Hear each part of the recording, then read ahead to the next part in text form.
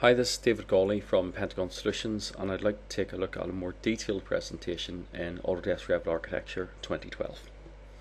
This will be done over a series of videos in YouTube. You can see I've got the outline of my structural grid, and if I go to one of my elevation views in here, I've got my various levels actually defined within Revit.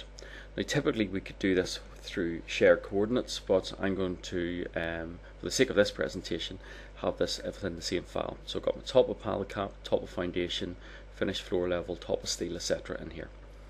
So the first area I'm going to go to is we're going to go to my top of pallet cap. So I'm going to click on here, top PC, and I'm going to add in my grid. When I add in my grid, I'm going to do this by picking lines, and we'll create an offset of 5,000 or 5 meters from the existing grid line. You'll see that Revit automatically knows to go ABCD. It's picking up from the previous grid line.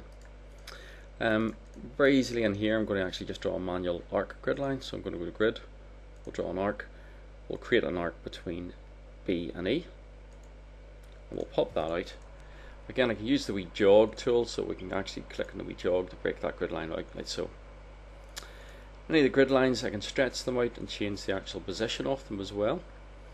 You can see in here that if I actually want to make these equal, I can click on the equality symbol and it'll actually give me equal spacing along here over the 29097 millimeters. Okay, so I'm ready to add in some of my foundation work and some of my structural members in here. So I'm going to go to structure. I'm going to add an isolated foundation. I've got one that's already loaded. I'm going to create this at grid points, and I'm just going to window all my grid points and finish that out. You'll notice that I get a soft warning on the screen. It's basically indicating that it cannot view these. So let's take a quick look at the 3D view. So you can see there's my isolated foundations, but I don't get to see them in plan. And this is really to do with the display range, or the view range in here. If I edit my view range, I can make the level of depth from my view minus 100, so it's going to look 100 mil down from that level, and suddenly you'll see that my pallet caps actually appear in here. Okay, let's close out of any hidden views. So we'll go to view, we'll go to close hidden. I'm going to pop it to 3D view, and I'm going to type in WT to window tile these vertically. Okay, so we're going to add in structural columns now. So in this instance, I'm just going to run them from the top of the foundation right up to the parapet. Again, I could break them at set splice points, but I'm just, for the presentation, I'm going to keep it simple.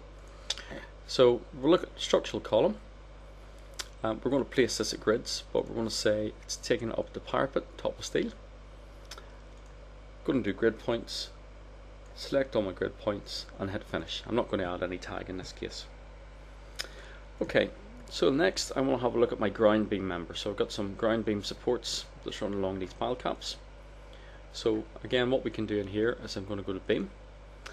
The particular concrete beam or ground beam isn't listed, so I'm going to edit an existing style, and we're going to duplicate this out and call it 450 by 450 millimeters. All I do is simply type in the breadth and the height, 450 by 450, and hit OK. Now I'm ready to do this. We can create these on grid lines. So I'm going to say let's specify these in the grid lines. I'm going to pick up my grid lines that I want. Again, I can use my control key, which I'm using at the minute, or I can window the whole lot. This will tie in nicely to my existing concrete if I have the concrete material actually specified. And again, you can see the tag coming in. When I'm ready, I just click the tick to say that I'm actually finished, and give it a second to calculate, and my ground beams will physically come in. Okay, now my ground beams are in. I'm going to show you how you can manually put one in as an arc. So again, I'm going to go into beam. I'm going to select arc from my first point to my second point to my third point, and put it in. Again, it's going to tie up quite nicely along the pallet caps, and you can see the join physically in there, and that's quite important as part of the model builds. Next we're going to have a look at the steel members. So I'm going to go into my steel for my various floors. So let's have a look at top steel for first floor. Again, I'll just pop this over into view, and we're going to go to beam. I'm going to change my beam member to my 305. In fact, I'll make this a 254 member. And again, at this stage I'm going to do this on grids. I'm going to window up all my grids. I'm just going to remove these two curves here once they're in, and I'm going to hit finish. So my steel members in, like so. Two curves that need to add in manually here, but I'm going to delete these out because this is going to be a curtain wall area. Okay, to copy those up to the appropriate levels, I can select one steel member, right click, and go select all instances in the entire project. And it's going to be fine for the entire project because I only have these beams in at this level.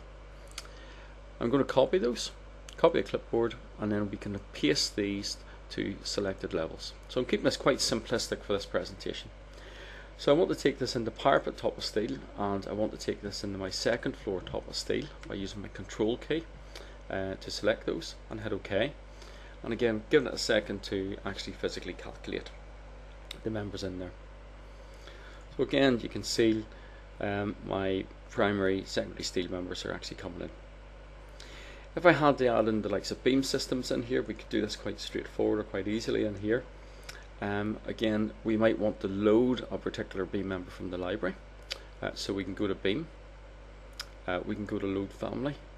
I can look for my UK catalogue library, go to structural, framing and steel, and I can browse down and have a look at all the different steel members that I want to use.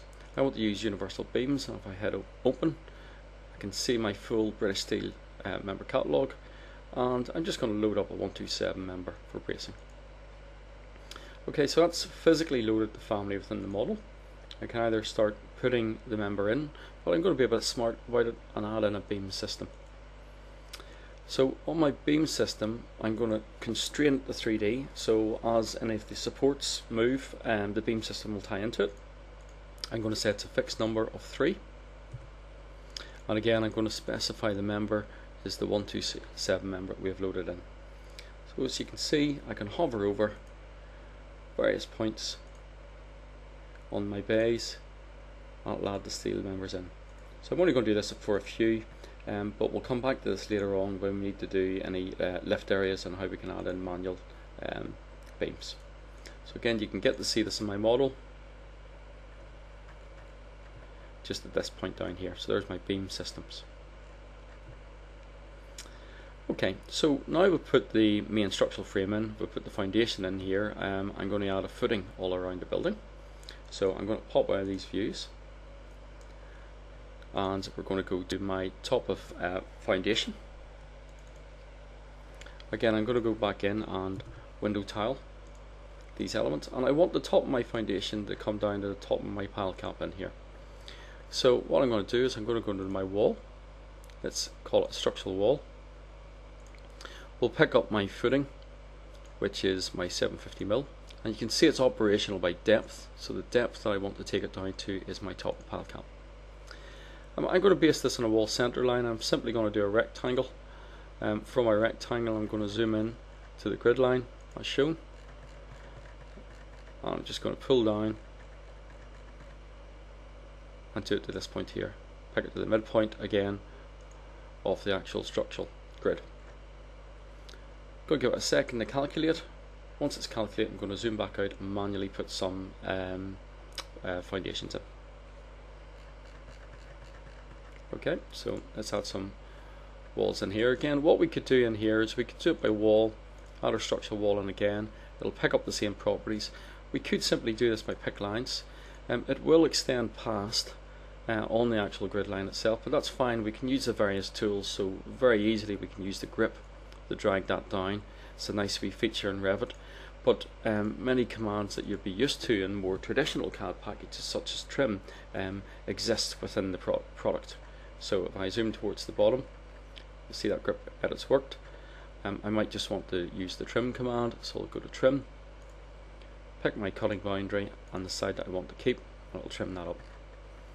Again, I'm going to select that wall. I could do an array or various different editing options. I'm simply going to go to copy, and we're going to copy this at multiple intervals as shown. So we're just going to copy this at multiple intervals going across.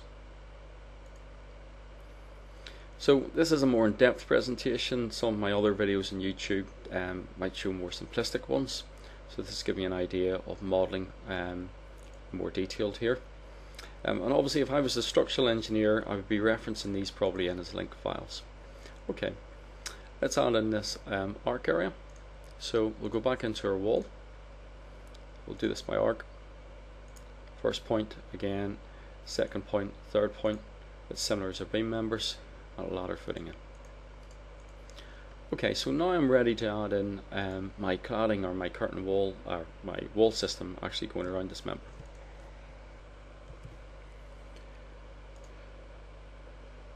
So my wall member going around this is actually going to be a cladded system, and I'm going to still stay on top of foundation, so I want it to go from top of foundation up to my parapet. So in this case I'm going to go to wall, and I'm going to pick my rain screen detail in here, and this would be for where I have my block and I might have some cladding or rain screen or around the outskirts. So I'm going to pick this up. I'm going to base it on center line, but I'm going to make it an offset of 100 mm because it's quite important that my structural members remain within the cavity. So you can see in here when I actually pick my first point, I'm just going to generically trace around, and you can see if I zoom in, my structural member is within the cavity, and that's exactly what I want. So you don't necessarily have to always pick lines. I can add an arc on and the fly in here, very similar to what we did earlier on. Pick the end point and then pick the curve point, and then we can change those members later on, and I can go back to just drawing. So we manually can put points in, we can specify distances etc. in there, we can dimension this early on and constrain the dimensions, but I'm just simply tracing around the outline. I've made a bit of a mistake putting this in. Okay, so I've actually not tied it in, so very simply in my 3D view I'm going to hover over and hit the tab key, picks up on my walls and left click, and to make sure it's constrained into the right level I'm going to set it from top of foundation, and rather than being unconnected I'm going to say let's take that up to parapet and hit apply. So you'll see this will fully update there. So I've got my parapet up to my parapet level detail, and I've got all my steel members in. Okay, next area I want to look at is actually putting in my floor slab. So for this I'm going to go into my floor. So we'll take this into finished floor level ground, and I'm just going to add in a normal floor. So we'll take it to floor. I'll pick the type of floor that I want. So in this case I'm going to say it's ground bearing concrete. And I'm going to tab over the inner structure of the wall, hit my tab key and left click, and it's going to ask me a question. So as soon as I hit finish, it's going to ask, do I want the roof and floor overlaps? You would like to join the geometry and make a cut? I'm going to say yes, and you'll see the importance of this in a second. So you can see what I actually did in there. If I create a quick section through this and double click, let's pop that out to 1 to 50, make it a fine level of detail. You can see physically what it's doing a cutout on the geometry. Now I'll need to tidy that up and maybe change my type of slab in there, so I can do that very easily by just actually picking it from the list. You can see my geometry is physically cut out. Now if I need to copy that, so we could simply copy this slab out, we could paste it, align to selected levels. So we could pick up, say, our first floor, finished floor level, and hit OK. You can see in here that we can very easily, again, change our type of floor slab. So again, let's change that. So we could get to the one that actually ties in, but you can see where it's not cut out. And physically what you can do here to make that cut out is you can edit the boundary. Now it will ask me to edit in an appropriate plan, that's fine. All I'm doing is taking it to that view, to hit finish, to get asked the question again. When I pop back into my section, you'll see you'll get the cut as expected. Again, what we can do is we can actually get these elements out. and we can copy them up. So I'm just going to go to copy. I'm going to paste that to level. Let's paste that up to our second floor. And again, we can edit that up, so we can edit the boundary. We could open it in a view, and we can finish it out to get asked the cut question. I'm just going to cut it. And again, all the floor slabs we can change this. A change in one view is represented by a change in all views. We can change the type of slab as well very easily. So very quickly I've modelled up my floor slab. I've looked at the physical structural elements in there and actually got the basis of the external envelope for my building.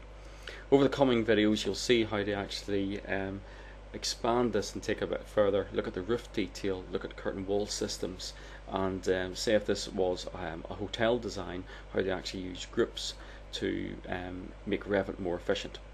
Thanks for listening, and check the next video.